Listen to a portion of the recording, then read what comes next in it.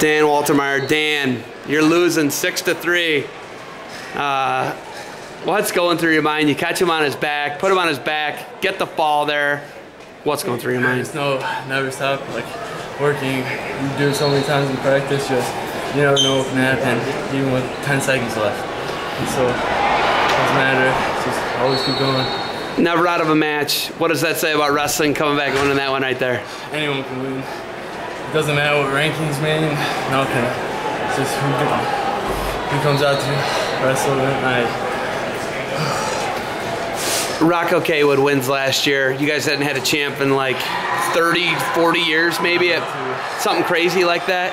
When you see him win last year, is there no doubt in your mind that you can't win? Yeah, I know we both put in a lot of work. We both deserve it. You and your twin brother. First off, he's bigger, isn't he? Yeah. Was he 82? 70. 70. Who wins that? You know each other's wrestling style so well. It's just when we practice, no one scores. Pretty much. Look at you guys were runner-up as a team last year, and the success, and you guys have had a pretty quick rise. You know, looking at Northwest Ohio wrestling. If you look at 106 today, they had 3 champs. Northwest Ohio did. You know, what's it say about wrestling in the area, in the Toledo area? How much better has it gotten? It's just tough. We got great coaches, great kids. It's awesome.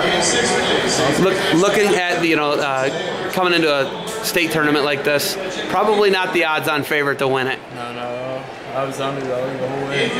What's the underdog like? Doesn't bother me. I don't care. I don't care about rankings. Just whoever works harder. What year are you? I'm a senior. What do you guys? Are you and your brother going to the same school? Are you going to wrestle? What are you going to do? I have no idea yet. You look like you could wrestle in college.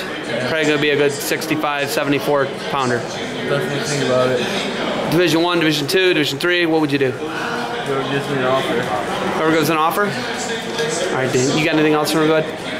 Hey, congratulations. Way to light the place up. Never out of a match.